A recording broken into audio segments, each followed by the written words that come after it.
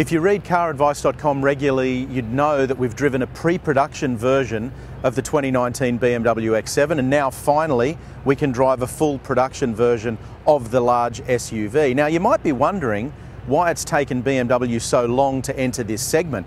With the success of vehicles like Audi's Q7 in Australia, it would seem that buyers want large luxury SUVs, and BMW could really make some inroads with this car. So we're here in Louisiana in the deep south of the United States, not far from Spartanburg where these things are built, to test the new BMW X7. Here's our quick look at what we think of it on first impressions. So obviously a lot of the focus has been the exterior of the X7 and how big it is, how long, the wheelbase, how much room it's got. But I think it's in here in the cabin where there should be the most focus. Now, first of all, up front, these displays are excellent. We've been using the satellite navigation a lot.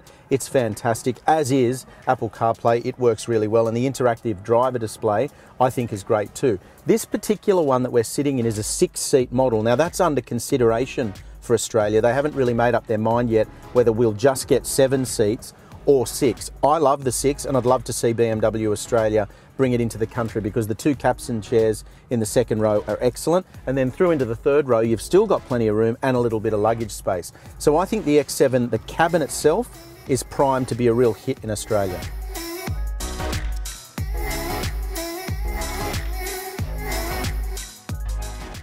So we know the cabin is a premium, luxurious place to be, and we love that 6-seat layout. Let's get that to Australia.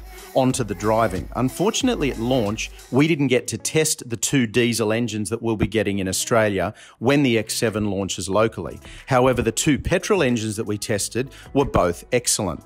I think the biggest factor, though, with the BMW X7 is the way that it rides and handles. First of all, the ride quality is really good. It's insulated, it's comfortable, there's not too much noise that comes into the cabin, and it feels like a premium SUV.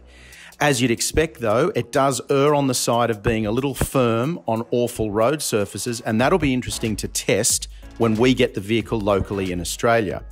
That's where it's an interesting one, because the X7 is, after all, a large SUV. Like an Audi Q7, it's not designed as a race car. So it handles well enough, but it's no sports car. In fact, at launch, we didn't drive on too many twisty roads to really push the handling as far as we'd like to anyway. But in terms of the way it'll be driven by the prospective buyer, I think it does the job nicely.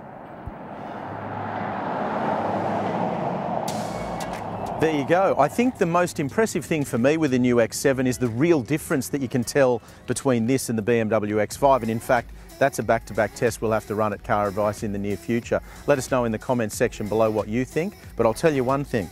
The kidney grille, which everybody talked about being massive and being huge, in the flesh, perhaps because the X7's so big itself, doesn't actually look that big, and I think it looks pretty good.